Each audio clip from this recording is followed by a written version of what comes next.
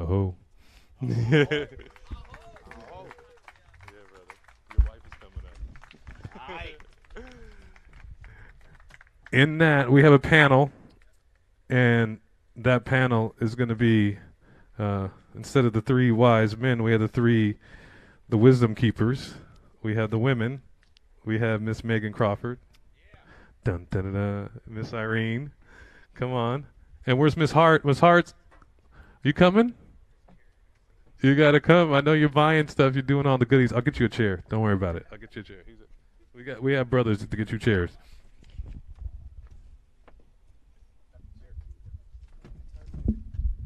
You can speak in night, Mike. Yeah.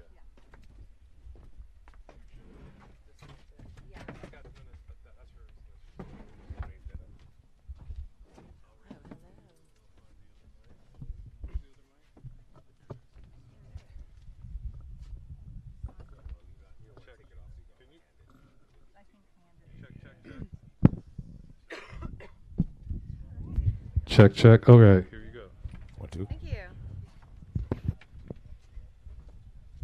Well, guys, so what's awesome is that we have innovations women sitting here in front of you. And that's women in innovations that actually make decisions and make stuff happen. So not just, you know, the strategic, the women that understand the strategy, women that understand the way business works, women that understand, you know, the structure and everything that comes with that. So it's such an honor to be here with Meagan Space and you, Crystal. I mean, you started as a coder child, which is amazing, right? Because and I think that what you've been building and Sense Chat and what you're working on right now is unbelievable. I think it's just so important, and it's beautiful that women are now ones that taking steps. And so, and humbly, I'm here too. So it's just an honor.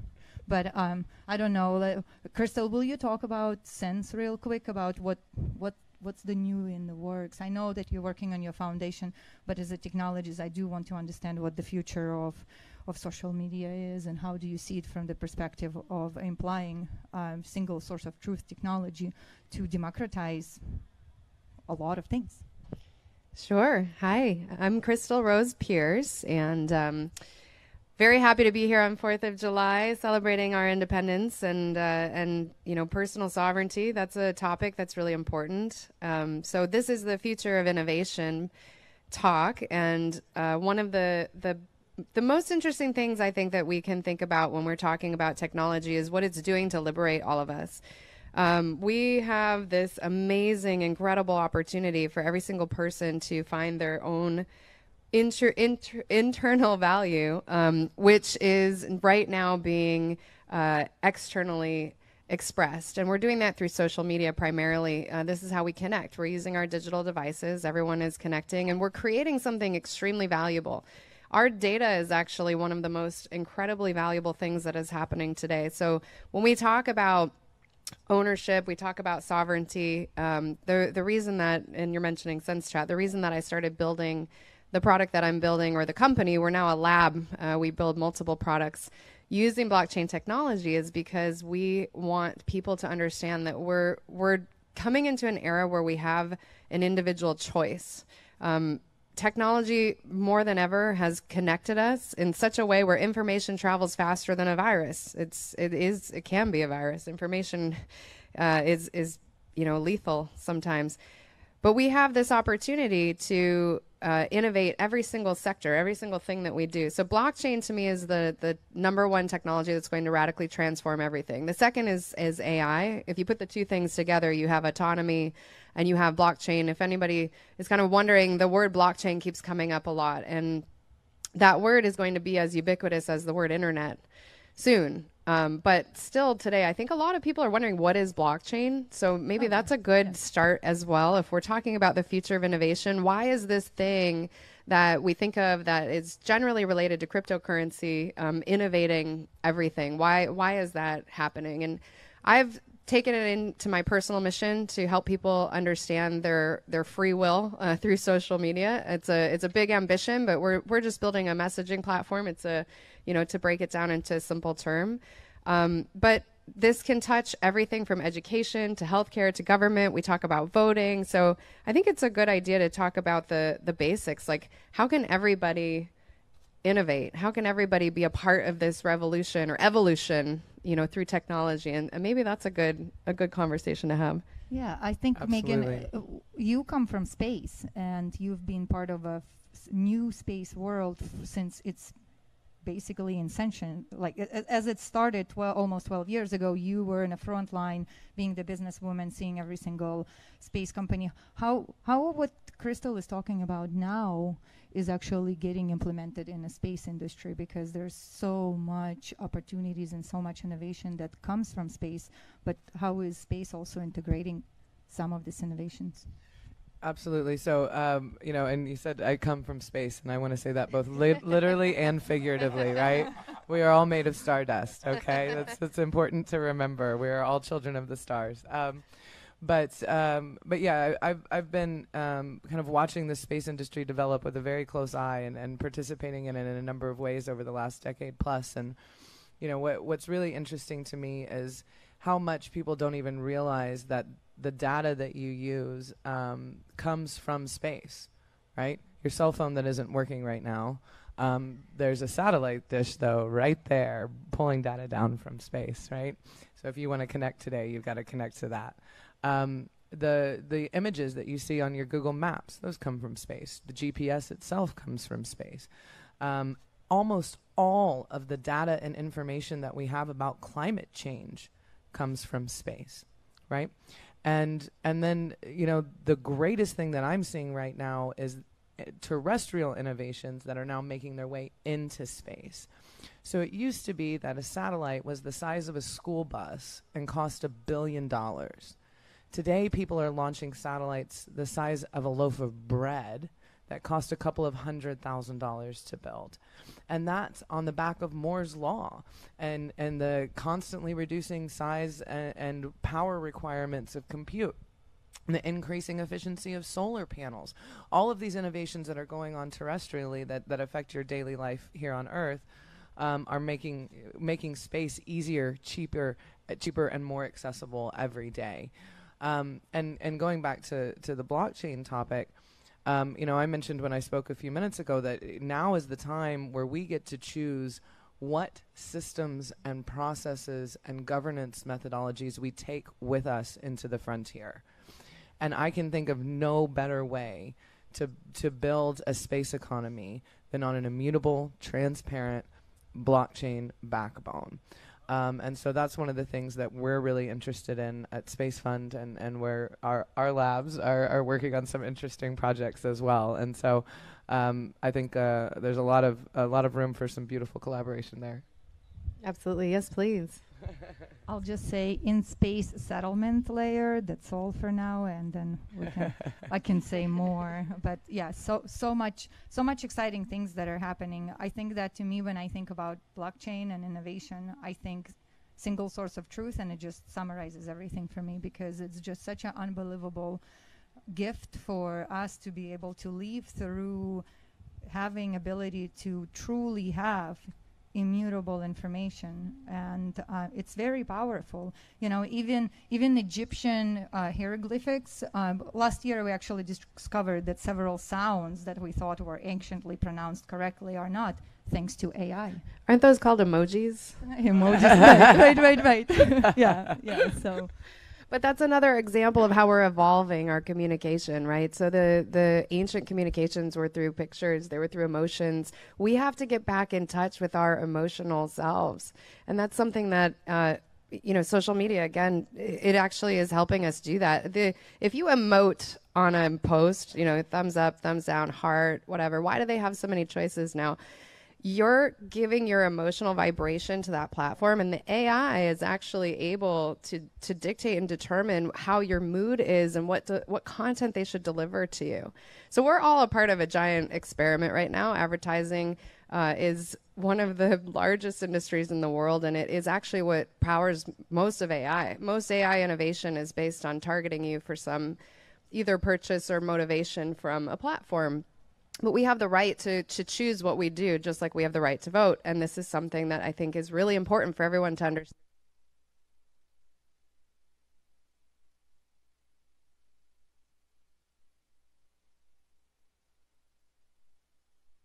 back?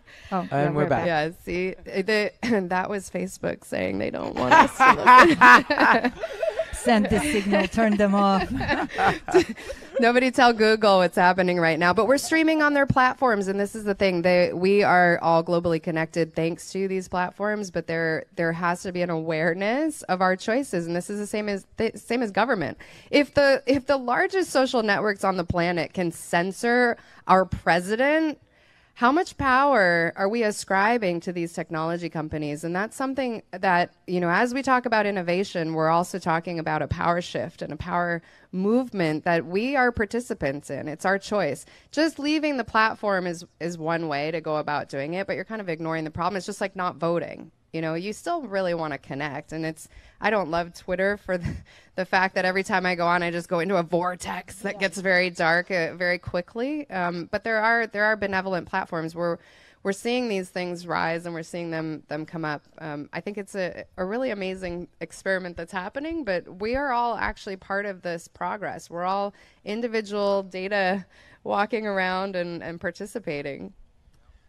For me, one of the things that's really interesting about AI, I've seen across a number of industries, but specifically in my industry, in the space industry, that AI has helped us reach beyond what humanity is capable of on its own. And so I'm thinking specifically about one of my portfolio companies that's built an AI machine learning software platform to help manage constellations of satellites. So right now, there's about 3,000 satellites on orbit.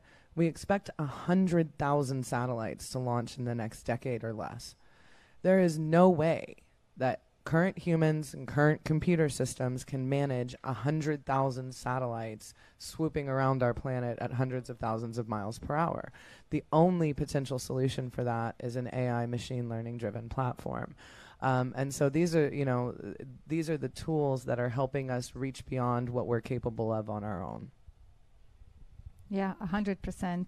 What's interesting too is we're shooting those satellites. What we also should think about is how do we actually repair things that break in space? Because right now, just so you all know, we are in war, okay, and we are in a space war with China, and China does attack us regularly by suicide diving their satellites into junk, okay? And then, it's not much sophisticated war, but it can become very, very sophisticated. So I want to kind of shift our attention a little bit here too on what can we do to make sure that we use innovations properly, that we use innovations in a way to solve problems, and then also understand that implementation of a lot of this technologies, might that be quantum, might that be AI, blockchain, it's important that we do it responsibly because it will be implemented. And if it's implemented by tyranny, it will be very painful. And so we are in a rush, and the reality is we must implement it now. And so my encouragement is to look at different innovations, look at truly American companies that you see that are out there. Look at space. Go to spacefund.com and see how many space companies are there. You will be surprised to learn that there are so many solutions that are being built right now, and they all are hiring. The same with AI, the same in blockchain industry. All this quantum is exploding, biotech is exploding, but we must take proactive steps, each of us, and make sure we invest money, we invest attention, and we invest our time to be certain that it's properly built. And you make the votes, just like Crystal said, even in social media, look at positive things. Control the AI, because it's just showing you what you're looking at. You can control it. My Facebook. Do you want a trick? My Facebook is magical wonderland. Yeah. I live in a completely different world that people respond to, because it's just you can control it. You want a trick? A little tip on how to get unicorns and rainbows? Never, ever, ever use a negative emoji. Bottom line. And by the way, this applies to life as well. If you want to hack life, just stay in a positive frequency. And it works. They want your negativity because they use your fear against you, and they market to you in your darkest time.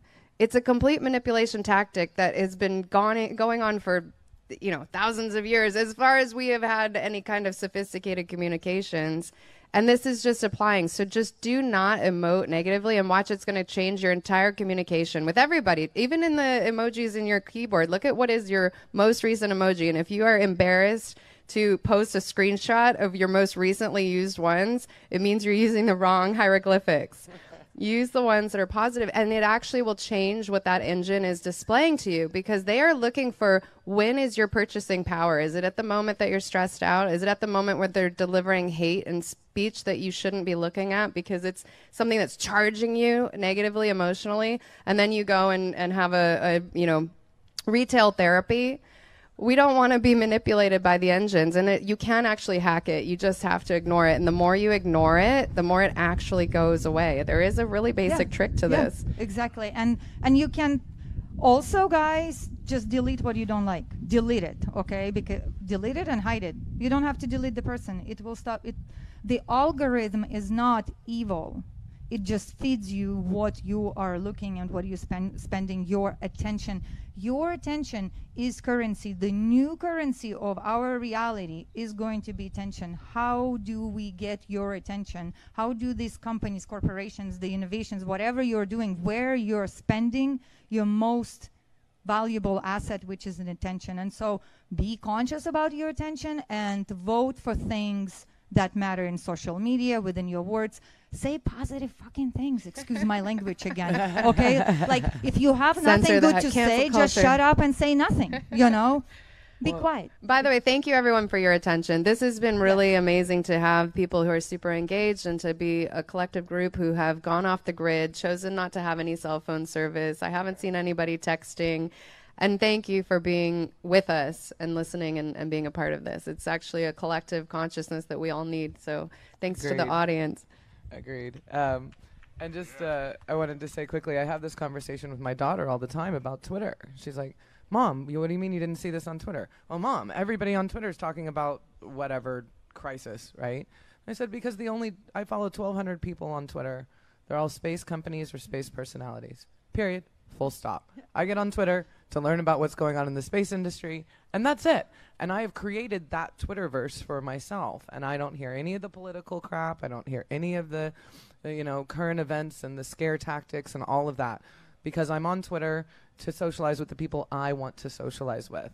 So manage your feed. It makes a huge difference in your quality of social media and your quality of life. Yeah, let's take some responsibility. If you want to unfollow someone, unfollow them. I actually don't agree with the platforms being able to completely censor out and delete people from their world, from their platform. They're not decentralized, though, so this is an era in which we could benefit greatly from decentralized technology. One of the things that we're going to find, I think the number one innovation that we're going to have is truth. Yeah.